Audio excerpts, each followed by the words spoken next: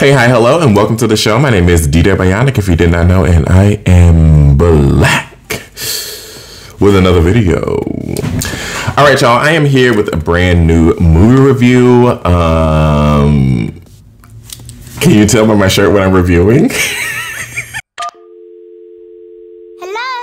So this week I'm reviewing Scream 6, the brand new movie. Just came out like last week, I think. It's got a 7.4 on Rotten Tomatoes. And this, in an unprecedented turn of events, is going to be a spoiler-free review. Yes, that's happening. That's happening. Right, so I'm not going to spoil anything in the movie, which is going to be a little difficult to do because there's so much that happens that can be spoiled. I will say maybe in a couple weeks, maybe like 2 or 3 weeks from now, I'll do a review that is spoiler-filled, just so more people have time to see the film, to enjoy it. If you're a fan of the Scream franchise, I think you're really going to love this movie. And if you're a casual fan, I would consider myself a casual fan. Kind of like the Halloween movies. I'm not like a super fan. I don't know every single detail. I still, to this day, get Screams 2 and 3 mixed up.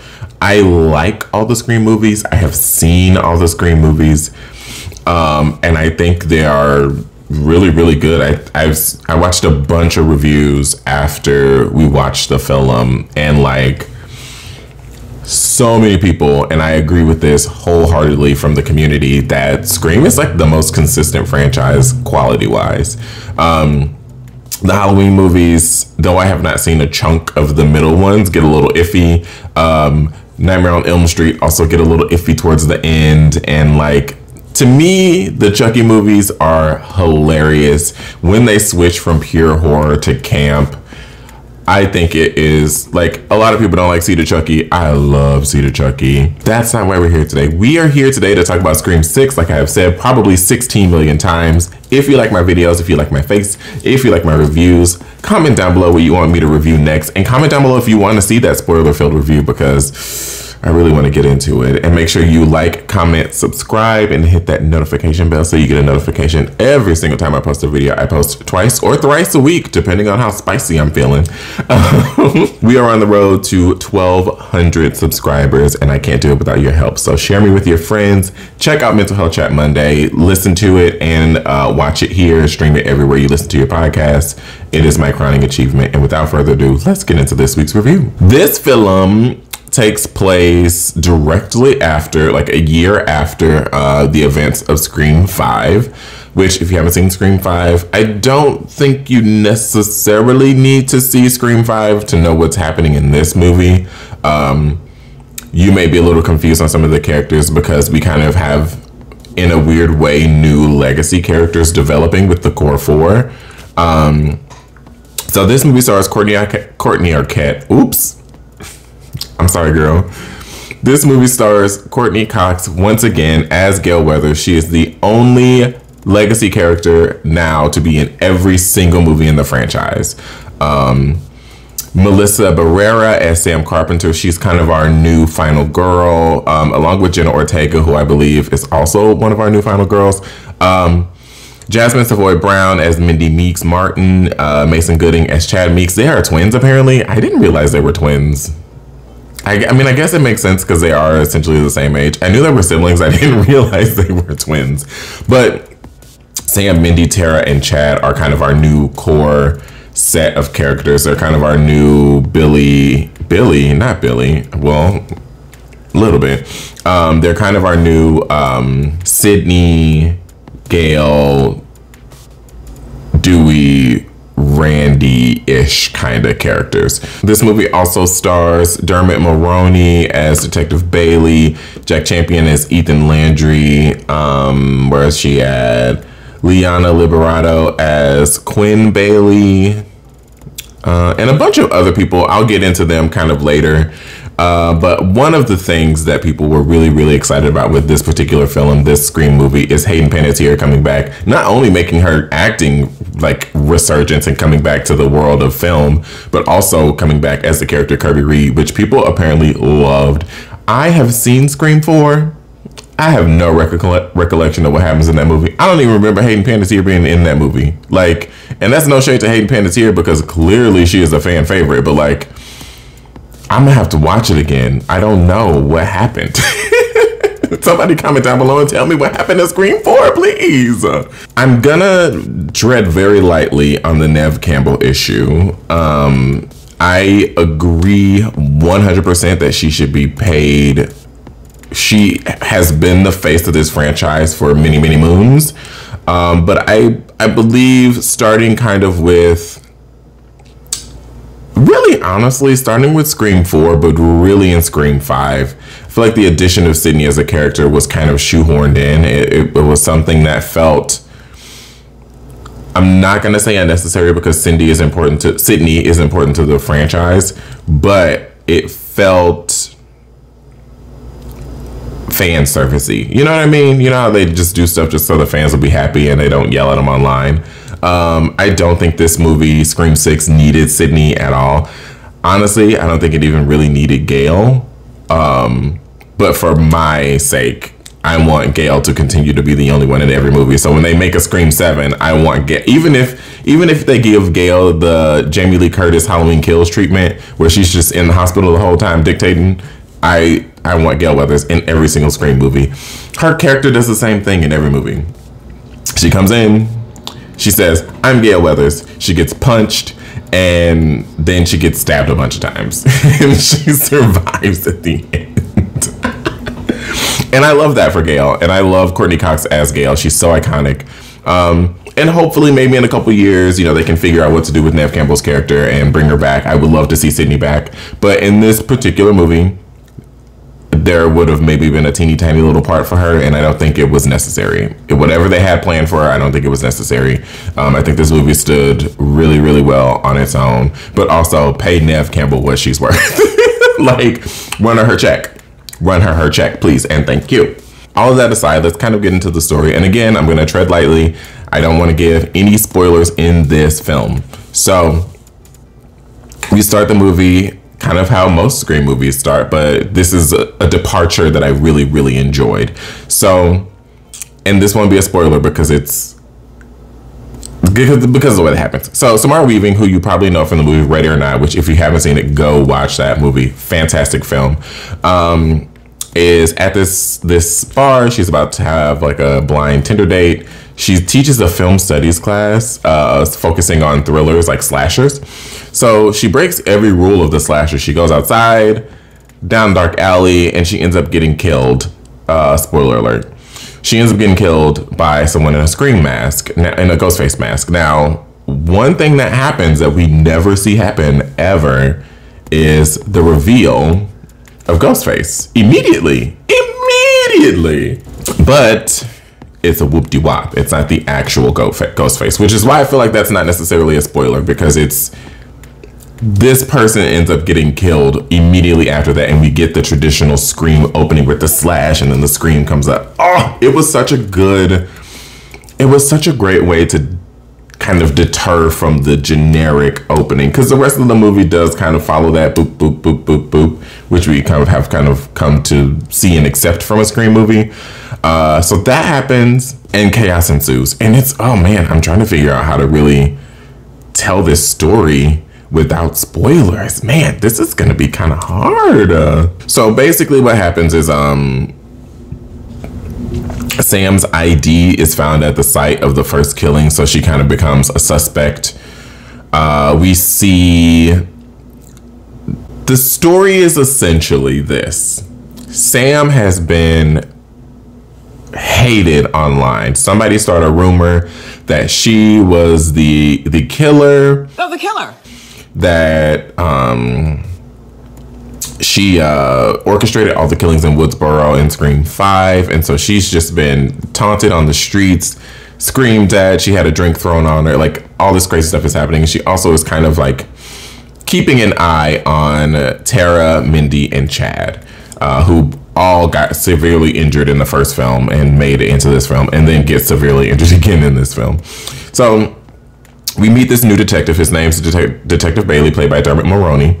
And he is the father of Quinn, who is now Tara and Sam's roommate. We meet Anika, played by Devin Nakota, and Annika. Her name was Annika. They were calling her Annika, not Anika. Annika. I will say, I really kind of fell in love with this character in the throughout the episode, throughout the movie. She is Mindy's girlfriend. They have a really cute relationship. I think it's best for me to stick to the characters in this. So Mindy is kind of our Randy. She's giving the plot details. She's telling us what's going to happen. She's like, nobody's off limits. We're dealing with a franchise. Even the legacy characters can be killed. Even the main characters can be killed. Nobody is off limits. And then we see Kirby come back. So wait, I'm jumping around a lot. Chad is kind of there. Mason Gooding does a good job. This movie is phenomenally acted. Jenna Ortega especially. She has this quality about her face where her range of emotion is so large. Like a lot of people were like, oh my God, Wednesday, oh my God, she's so good at deadpan, but she has such a bright smile. My partner was saying this after we were kind of talking about the movie. Like, she has such a bright smile. She has such a warm energy on film, even when she is crying or screaming or covered in blood. Like, Jenna Ortega is a force to be reckoned with. And that child is only 20 years old. She is 20 and already, I can't wait to see what the future holds for her. I know she's probably going to be in a few stinkers every actor has been in, but my God, she is fantastic. Melissa Barrera is also really, really good. Her deadpan killer face, she has these like flashbacks to where, so we find out in Scream 5 that her dad is Billy Loomis and she's like seeing his ghost and he's like convincing her to kill. And she has this like psycho killer face that she does that is so subtle but so effective. Beautiful acting from these two in the leads. Wonderful. So we see a lot of the typical beats. You know, Gail gets attacked in her apartment. Chaos ensues there. Mindy gets attacked on the train. We kind of saw that in the trailer. Chad gets attacked. Gail, after we meet Kirby. So Kirby comes back as an FBI agent, and she is helping them figure out the case. She's kind of been tracking the Ghostface killings since her attack in Scream 4. And we see they kind of use Kirby as a tool of sorts in this film. Through Gail, they find this shrine that the current Ghostface has created, and it's got everything. So the Ghostface killers have been leaving masks behind from each killer in descending order. So starting with the most recent and ending with Billy Loomis and Stu Macher.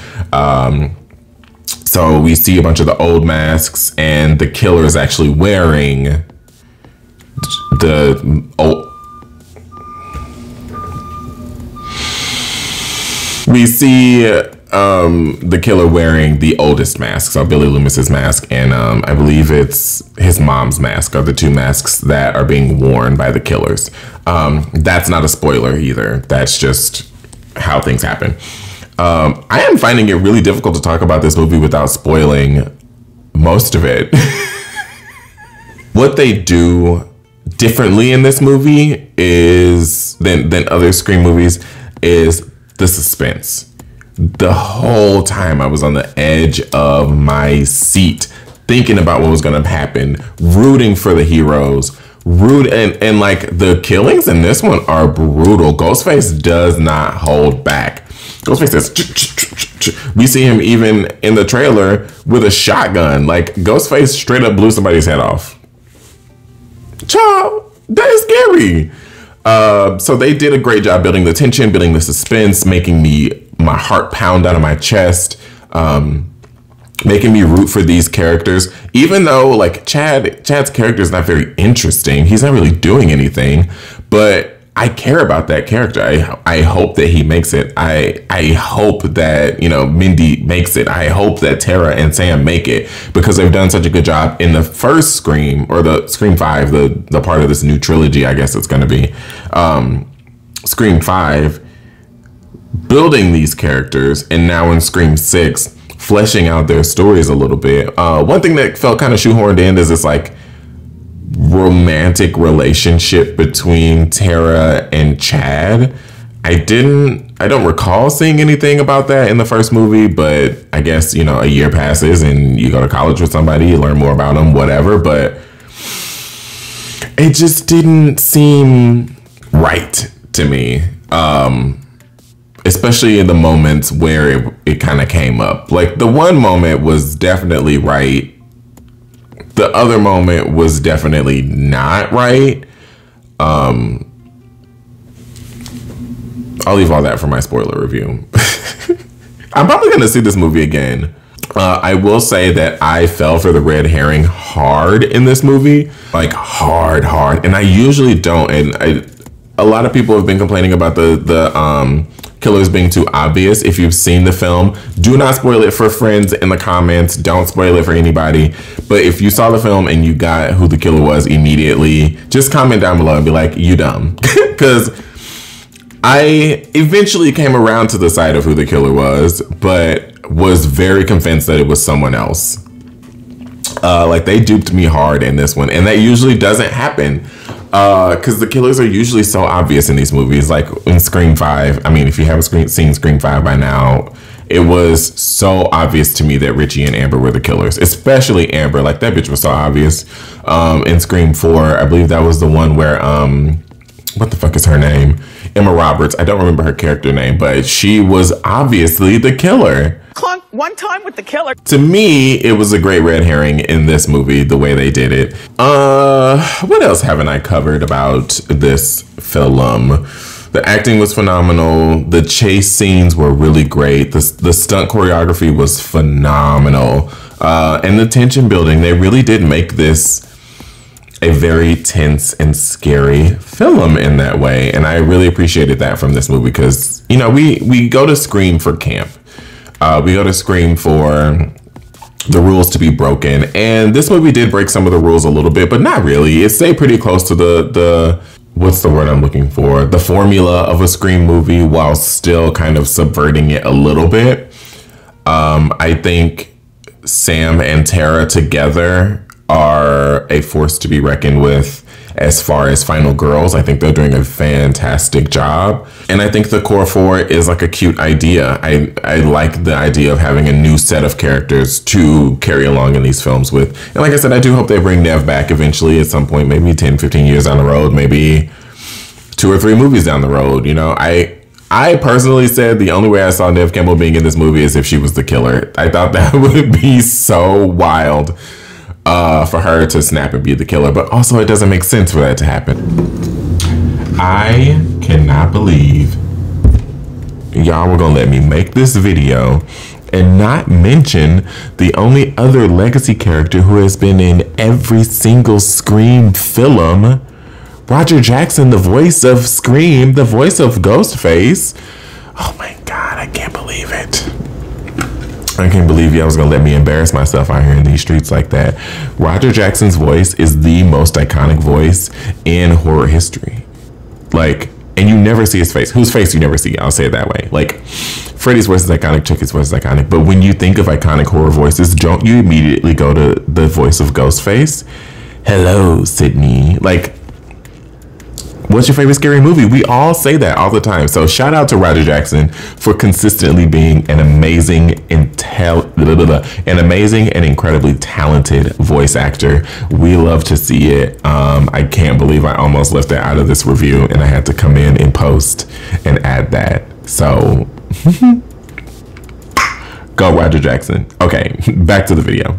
Great movie. Oh, I do want to touch just briefly. Actually, no, I'm leaving the whole Stu Macher's alive thing. I'm leaving that to y'all to fight about in the comments. Comment down below. Do you believe Stu Macher is still alive or do you believe he's dead? Because some of the videos I watch, some of the people who are like not necessarily hardcore, but some of the people who have theories about Stu being alive, there's something a little convincing, I will say. And I do believe